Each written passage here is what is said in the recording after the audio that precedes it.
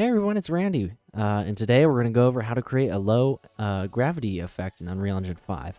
Now, already currently, there is world gravity within the game, and you can change it, and so you can get that low gravity effect. However, let's say you only want low gravity in a certain portion of the map.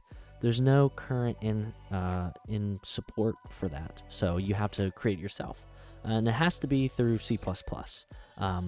And it's really not that hard. I know C++ can sometimes be a little overwhelming and stuff, but you're going to have to create a project with the C++ base, and we'll just start off. So you're going to go to C++ classes, go ahead, create a new C++ class, and we're going to create the base parent, a trigger box. So we got the trigger box next, and we're going to name it GravBox. All right, put it under public. Go ahead, create class. It's going to take a second, and I have live coding on for some reason. Let me turn that off. If you have that on, bless your heart, turn it off. And it's going to give a second to compile. And now we have a CBP file and a .h file. All right. So personally, how I like to set stuff up is I like to set up my CPP and my .h separately and kind of split them up between each other. All right, so I've split the CPP and H file from my left and right side screen. That's just personally how I like to do it. And I'm using the writer IDE. And so let's go ahead and start in the .h file, okay? So we are going to start by creating a new public section. There we go. And we're going to define a new U function. And we're going to make it blueprint callable. And it's going to be return a void. We're going to call it gravity ticker. Okay. And let's set a U property. That's going to be edit anywhere. Blueprint read write. And we're going to set it to, or we don't need to set a category. You can if you want. For my purposes, for this, it doesn't really matter. And it's going to be of actor pointer tset. We're going to create a tset of actor pointers. Just call it actors as a local variable, so that's fine. All right, so we're going to create another property or another variable. So I just copy and paste the U property thing there. And we're going to actually create our gravity now. So we have an F vector, which if you don't know Unreal Engine C++, that is just a vector. They name it F vector, though that's their naming convention. So we're going to just initialize it to 0x, 0y, and 2000 gravity. And then if you don't like this, like when we implement it, you can always change it and, mess around with however you want it to be. And so we're going to do another U function, which is just a function. We're going to make it blueprint callable, which just means we can call it within our blueprint. I'm going to create a void on overlap end. That's what we're going to call it. And it's going to take in a class of an actor pointer and just call it overlapped actor. And then we'll take in another class of a actor pointers. And this will be the other actor. Okay. And then we need to create a protected virtual void begin play. So this is just like what is called the Unreal Engine overhead will call this function because we're overriding it. And there we go. So that's all we need to do in the .h. You can add any comments or change these variables or anything you want to do. And so now going over to the grav.cpp, we can go ahead and create the definition for this function. And we can also do it for this one. And the begin play as well. Now, this is my own personal preference, but I usually like putting the begin play at the beginning, at the top. So we're gonna do that there, and then this is in order. This, if you don't have the auto completion like I do in Writer here, you need to call the super begin play because this is being called down from the Unreal Engine overhead. And so we're gonna start by assigning an add dynamic. So we're gonna on actor end overlap dot add dynamic this. And so what this is doing here right now is, so there already is an on actor end overlap, and so what we're doing is when that's called, we are assigning it to our on overlap end. Oh, I misnamed this. There we go. Okay, so that's just a reassigning so that when that end overlap is called, the actor end overlap is called, our overlap end is also called. And we also want to set actor enable or tick enable. We're going to set it to true. That just means the tick is going to constantly be going. And then we're good there. All right, so now let's go down here. And going down here, so we created a T-set of actors, okay? And so we're gonna want to go through them constantly. So what's going on here is the gravity ticker is going to be called by the tick function in the blueprint, and then it's going to run through the actors and apply the gravity effect to all of them. So we're going to create a for loop and the actors, and what we're going to want to check. Now, if you want the gravity to be different between characters and objects, what we could do here is we could check if other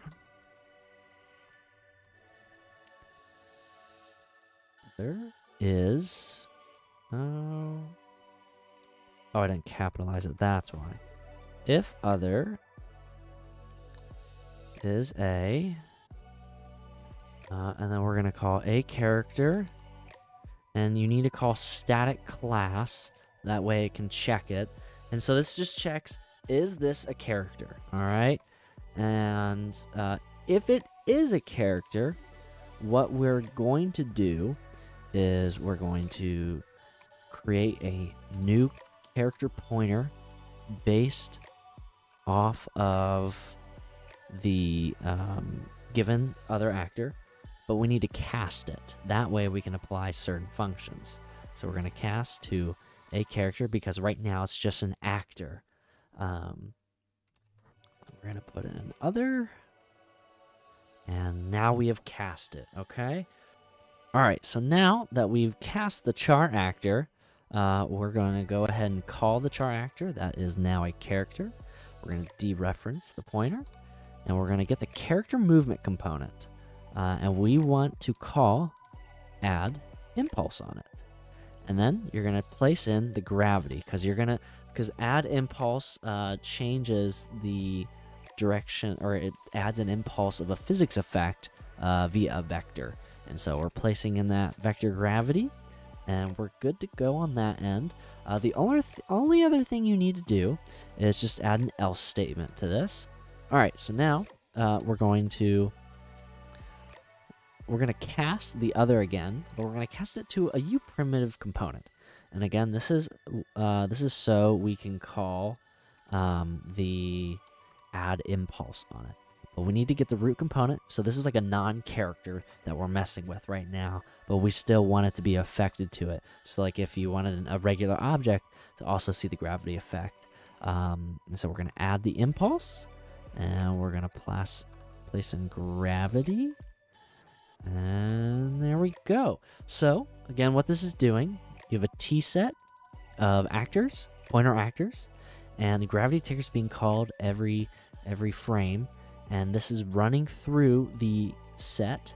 And if it's a character, it's adding an impulse of gravity of an upward vector, and if it's not a character, it's still adding that impulse upward. And this is counteracting the current gravity the character is facing. or is the character's feeling from gravity. So now on overlap n, what we need to do is we need to check.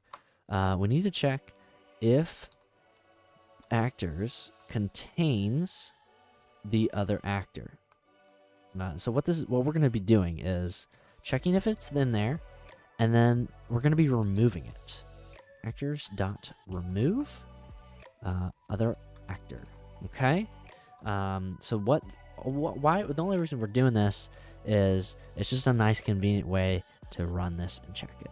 All right. So now we can go ahead and compile our code. There we go. Compile. All right. So the code now is completely compiled. We didn't get any errors, and we're good to move on here. All right. So go into content drawer. We're going to go ahead and just place this anywhere. We're going to create a new blueprint, and we're going to find our grav box. That's going to be the base. And so BP grav box trigger. Okay. So go ahead and open this up. Wrong window. There we go. And so what this is we now have a gravity trigger box, and right here you can change how big it is and what you want with it. But we could see here, we can see the gravity, and so we can change that effect of it. So we're going to go into the event graph, and we need to, on event begin play, actually we can go ahead and delete that, but on the event tick, we need to call gravity ticker. Remember I said it was going to be ticking every second? So if you actually look in the tick here, you can set the tick interval. If it's 0 or less than 0, it's going to be ticking every frame. Otherwise that, you specify it just as it says there. And tick is enabled, and so we're good to go on that end. All right, so we have the actor begin overlap, and this is where the more complicated blueprinting is going to be. It's really not that hard, but it's the most complicated in this video. So we're going to go ahead and just call a branch first. And so we need to check something when this actor is overlapped. We need to check when it's overlapped, is it already in the T set of actors? So we're going to actually call the show inherited variables, grab box. We're going to grab this, and then we're going to check contains. We're going to pass in this actor, and then we're going to just not it, not Boolean, and we're going to call an and statement and pass that into the branch. Now, what we're also going to check here is another item.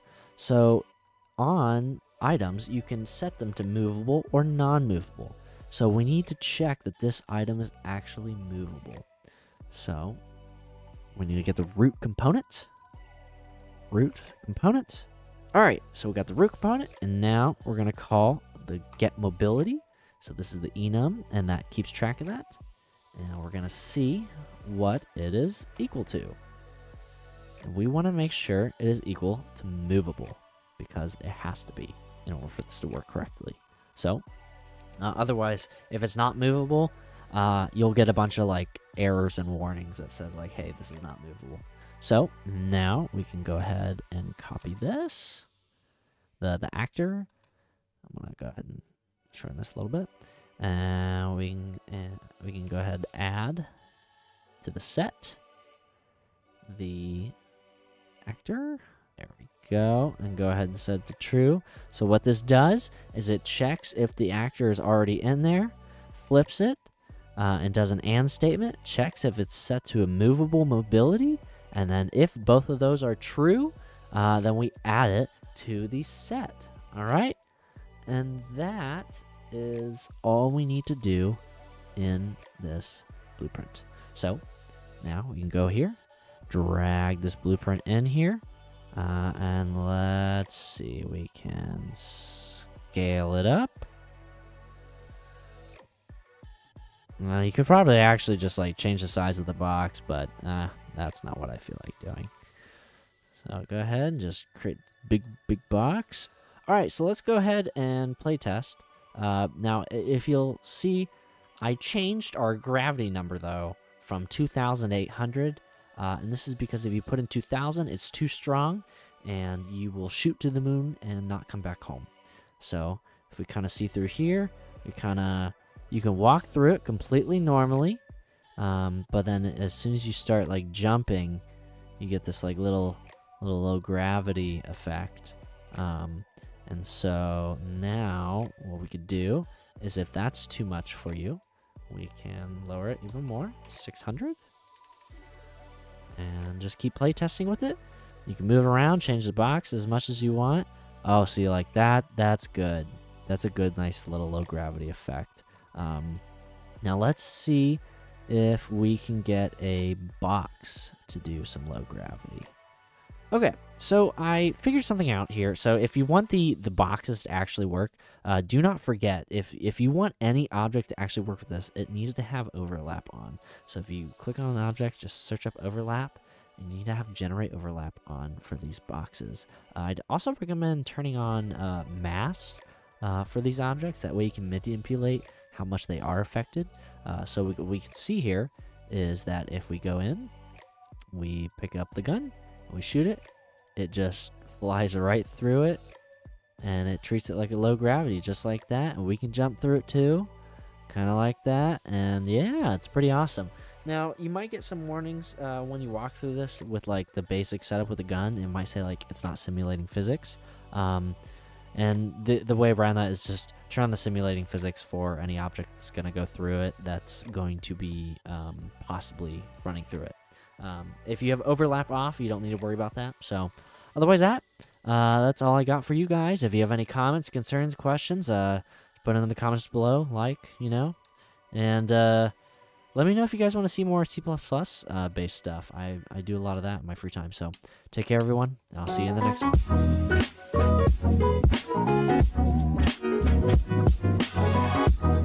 one.